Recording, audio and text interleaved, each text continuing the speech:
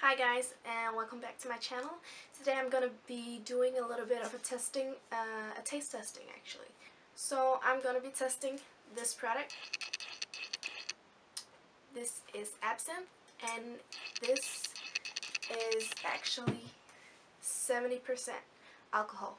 The myth about it is that you hallucinate and stuff, but that is definitely not true. It is an alcohol like any other alcohol. It's just very potent in alcohol. So yeah.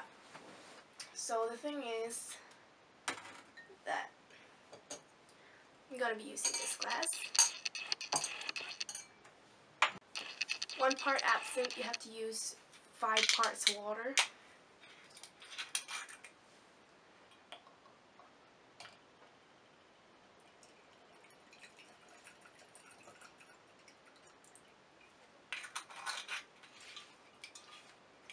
So we're gonna put like this, and then we need a sugar cube.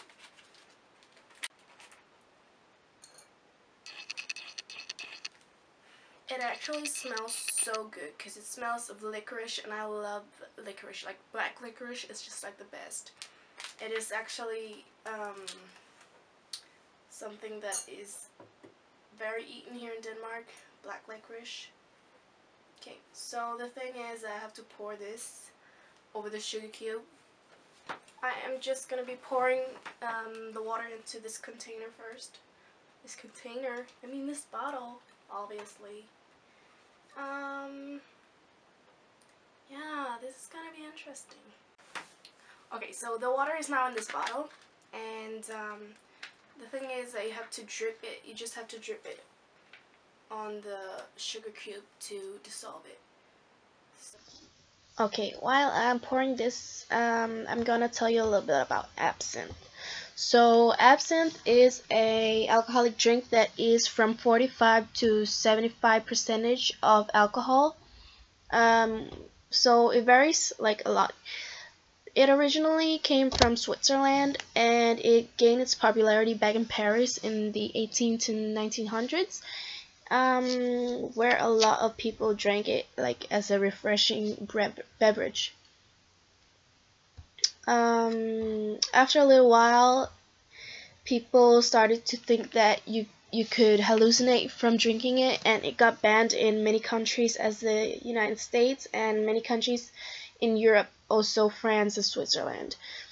In the 1990s, it gained its fame back, and it rose to popularity again, and it is now very popular in Czech Republic, in France, also Australia, I've heard, and some other countries in Europe actually.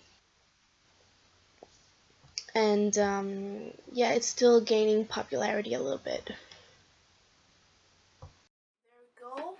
I'm gonna give this a little swirl. Really mix it around. I am not at all an expert at this, but this is my first time trying it, so it's gonna be interesting. So here's the big test.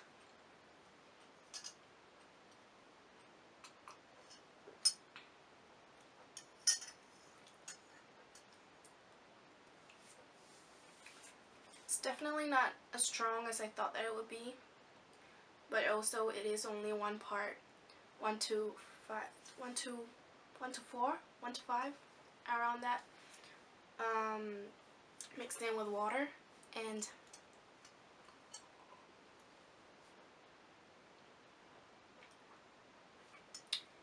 it still has a strong flavor.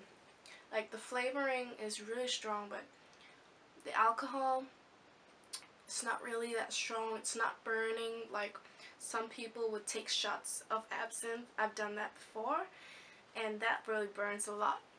Like going down is like, whoa, that is not what you want at all. This is, I would say that I had ice in my water, but it was not cold enough. I set it for too long. If like you really want really cold water, like this is, I think that it would be so much refreshing to have like really cold icy water, and I thought that mine would be icy enough, but apparently not. My room is quite hot at this moment, and all in all, I'm satisfied, but it's my own fault that it's not cold enough. I don't think that this is a drink that I would have very often, because it is absinthe. But I'm definitely more open towards it now. Like, I don't think it's as bad as I thought that it would be. I thought that it would be horrible, but it's worth giving a try, definitely.